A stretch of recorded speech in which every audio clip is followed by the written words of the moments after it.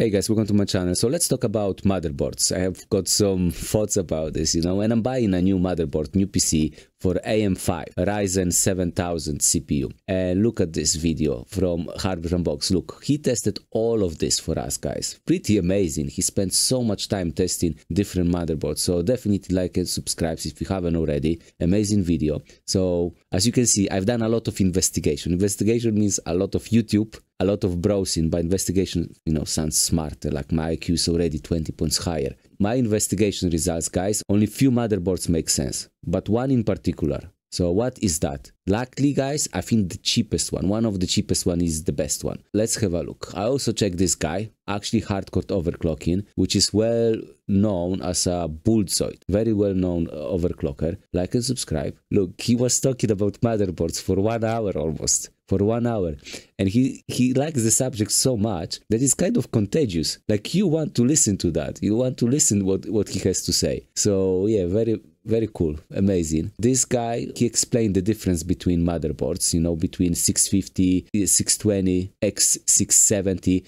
and guys, like this is like known that only this one makes sense. Only this one. This is rubbish. It's not even cheaper, by the way. It's just rubbish. And this one is overpriced. So only this one makes sense because this one gets 2 of these controllers instead of 1, and you don't need them. For gaming, it's really pointless. I also listened to this guy and he got different take. I really like what he said because I wasn't aware motherboards have different sound quality, different codecs, different shielding. Some motherboards have more noise, like hissing and sissing you can hear, especially when you connect to speakers. So I didn't even think about this. For me, sound is sound. Like I thought all of them sound pretty much the same, unless you go with dedicated sound card, which is not very popular these days. It used to be in the past, but now everybody has just integrated sound. So I thought sound is just sound, but no, apparently there is a difference between them. So, oh, interesting. Actually, I may have a look at this. However, he mentioned this, guys, that 670 offers you faster GPU and SSDs slots, which is very misleading because it's kind of true, but not exactly true. And I will show you guys what's the real difference. Look, this is X, this is the difference. This, by the way, there's 2 versions of each, B650 and 650E, and the same for this one. And look, they're pretty much the same, and max PCI lanes the same, PCI generation 5. Look, this one has more lanes than this one. Yeah, this one got 0, but this one got more than this one. And the same as this one. So what's the point of going there? The main difference, paying a lot more for this one, is got more USB. It's still not exactly like that. I will show you. You can get really good motherboards like, from this range that can easily compete with those, easily, but you pay more. And look, this is amazing. So if you're looking for a motherboard and you're not sure, this is absolutely stunning. Look at this graph. So this is Hardware Unboxed, by the way. This is from them, but the written review is masterpiece, guys. If you want to buy a motherboard and you want to compare what is exactly the difference between them, because it's very difficult to compare. But this makes so much easier. This is amazing. I'm just really impressed. So, spoiler alert, guys. This is the best one, kind of. Yeah, but this is kind of the best one. It's really good. This ASRock motherboard, guys, it's amazing.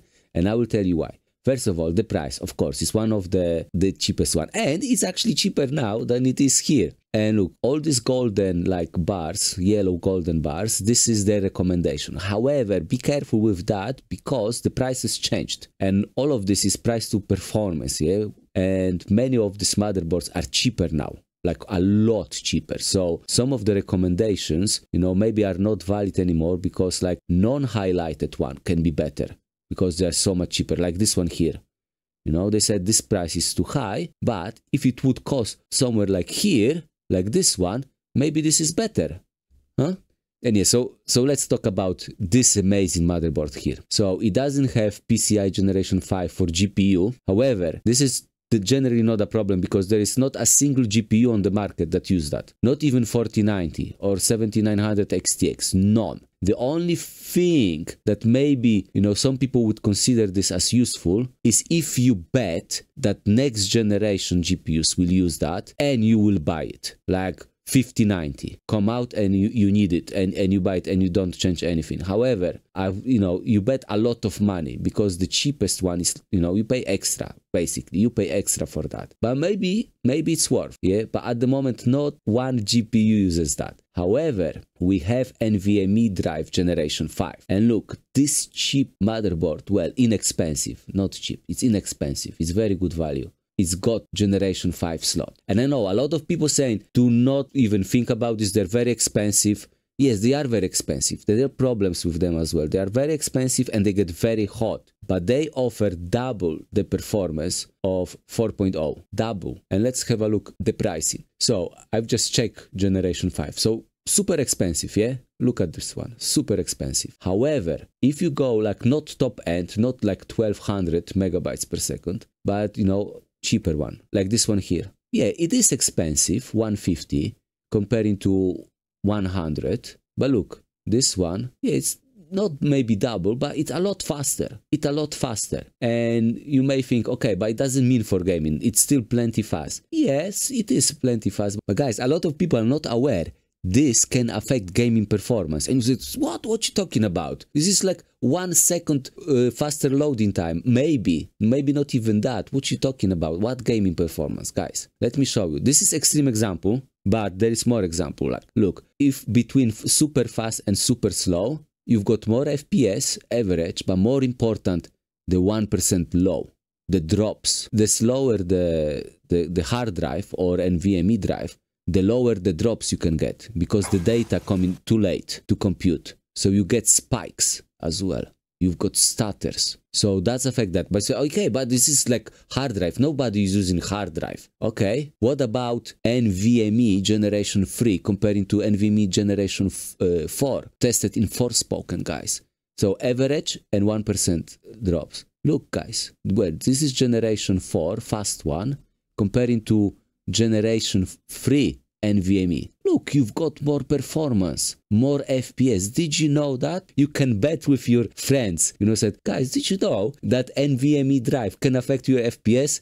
And they will laugh and they will bet like $100 with you. And you can win $100. You can upgrade your PC, guys. Yeah, interesting. So all the spikes, they can affect the spikes, the stutters. So maybe, the generation 5 NVMe is not pointless. Maybe it's not that stupid, And this is this beautiful motherboard, guys, from ASRock. $100, guys, for AM5. It used to be very expensive motherboards, and it offers you everything, almost everything, except really, it's quite bad on the back. There's very little connectivity here. It's very little. You've got a little bit more on the front, for in your case, but it's not really great. So yeah, guys, this is pretty amazing motherboard, and for me I think this is really like wise choice, because you spend more on motherboard, it means you have less money. Usually you have less money for everything else. You won't get any extra performance in gaming when you spend more money on a motherboard.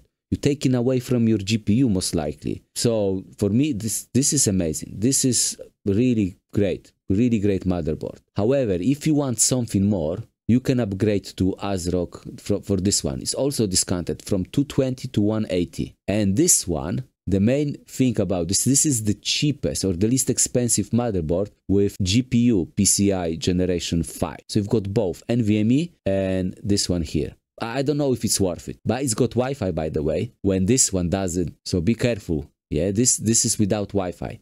For some people, it's a deal breaker. So there is that. Another one, this one, it's a funny looking one. Also without Wi-Fi, but look at the back. Look at the connectivity. Beautiful. This is like premium, like a very premium motherboard, but for a very affordable price. If you don't need Wi-Fi. This is really amazing. This is also amazing motherboard. All ASRock. So far, all ASRock. Another one from GIGABYTE. And the price is very good. Not much more expensive from the basic one. Got very good on the back. Even, digital output. Very cool. So very good. But what I like about this motherboard, and I'm a bit salty about this as well, guys, because for me, I cannot believe this is actually happening, is the easy release latch, So this one GPU rack retention clip, you know, you see, and this one here for easier release. Guys, this is, I'm so salty about this because it's such a big issue to change your GPU in some cases. Like if you have a big air cooler and big GPU, it's almost impossible to press this one. And you can damage your GPU, you can damage motherboard, and in many cases, you know, people even break this one because it's stuck. It's so stupid. I don't understand. It exists for so many years and it's like ridiculous. This is supposed to be industry standard. It's supposed to make it easier to press. Yeah, I really like this motherboard. Even for that, this calls what? Easy latch. Guys, easy latch. How come this is a feature and not an industry standard? I don't understand. And in some motherboards, you know, when you have heatsink here, another heatsink here, and this one in between, it's almost impossible to press this button. Your GPU stuck forever. It's like married to motherboard forever, for lifetime. And guys, look, let me play this one. There's an advertisement selling motherboards based on this one feature, guys. Let me play this one. This is me, by the way, like trying to.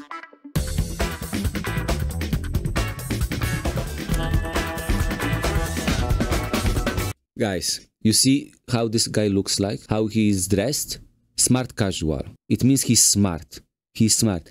I still don't understand how such a basic feature as removing your GPU is a premium feature. Otherwise, it's such a pain. I really don't understand. So I'm really salty about this. And I would probably buy that motherboard just because of that retention clip of this one here. This is another motherboard. Very expensive, by the way, very expensive. However, this overpriced motherboard maybe makes sense. Another thing where I'm salty. So let's look at this motherboard. Look at the price. However, it actually can make sense. One thing, guys, why this, you know, this error code, why this is not industry standard? Is it $200? I don't think so, guys. How come? You know, I'm so salty because something wrong with a motherboard, like your PC doesn't start and it's just blinking and making sound. It's just annoying stuff. How you even Google that? With this one, it's just easy, you know, error code number 3. And you just Google number 3 and you know what's going on. Oh, it's your memory. Okay, or whatever, you know, I'm just make this up. So this is already amazing. Now, this motherboard, guys, is like so many amazing features. Yes, it's expensive, but look, double CPU connection. You don't need it, but when you see both, you feel it's premium. But this is gimmick, actually, a little bit. But look at this. One of the best, I think maybe the best audio codec for 4080. All this, you know, so good audio. Very cool. Look at this. Look at this beauty. This is like so premium. There is no more space for anything else. And look, BIOS flashback and clear CMOS button. Both of them. So many USB 3.2 generation 2. Amazing. The optical audio out port and free design. Look, you can connect subwoofer. You can have premium sound. And look, guys, you've got this button. You've got button here, the release for GPU. I just cannot believe this is not industry standard. You've got 4 M2 dot slot. You don't need it, but you get it. And you've got 2 PCI 5.0. I don't know what for. I don't think anybody will use that. But this is really amazing motherboard. But do you need it, guys? Do you need to spend extra? What you get? For me, the only good, well, there's 2 good things about this motherboard. Well, 3. Actually, no, 3 things that actually good. Is the audio codec, is the release button, this one, the error code, and of course, a lot of connectivity on the back. So maybe it's worth this price. It's quite a lot. And, you know, like in UK, this motherboard is not that expensive. It's, you know, we have higher prices. So with such a big discount, you know, I would consider actually. But otherwise, this is like a must. Like, this is amazing. This motherboard is just amazing. I'm just salty about this, you know, this latch here. Like, stupid. Actually, I would probably upgrade my next motherboard and completely remove it. I don't think I need it. Because on my last motherboard, I'm so salty because on my last motherboard, it's stuck. I couldn't remove my GPU. It's like the whole button broke. So I had to break it completely. So now my motherboard doesn't even have this button, and I think my motherboard got upgraded accidentally. So I really don't like this. I really don't like how it's solved and how difficult it is to press. It's just, you know, I'm salty. And another thing I'm salty, just on a side note, guys, is with the cases, there is no front panels anymore. And a lot of cases have no like USB ports on the front, just 2 or maybe 3 USB ports, not anymore. Like in the past, it wouldn't be that problem because you could add this, and you had this USB ports in front. But now everything is on the back, and I just wonder, you know, if I don't care about the look, maybe I should turn the PC case around so I actually have all the important stuff available to me, so I don't have to on the back on the case and connect something. But I have everything, all the I/O from motherboard in front, because this cool stuff I cannot connect anymore. There's so little cases like this. Yeah, you know, USA you can buy this one, but in UK I cannot get this this case anymore. Most cases has nothing in the front, so I cannot connect this stuff here. No, all the USBs on the back now, apart maybe 2. They, you know, I get only 2 on the case, and I cannot connect something like this. Look at the price, 32. You know. Now you still can get that as a like a premium add-on to your case, but it costs like $200 or at least $100, not $30. But this one you could normally add to this slot here, you know, with your like Blu-ray drive or USB ports or this fan controllers. But now, you know, everything is on the back. I think we're going backwards with many things. So yeah, guys, I think, you know, for Ryzen 7000, I think this motherboard is just amazing. I don't think you should pay extra unless you really want some features. But really, you spending more on a motherboard, you mean you have less money for GPU. So yeah, guys, I think this is amazing. This is a really good motherboard. Okay, guys, thank you for watching. I hope you enjoy. Let me know what motherboard you've got, how much extra you've spent on your motherboard over this price. And yeah, thank you for watching, and see you later.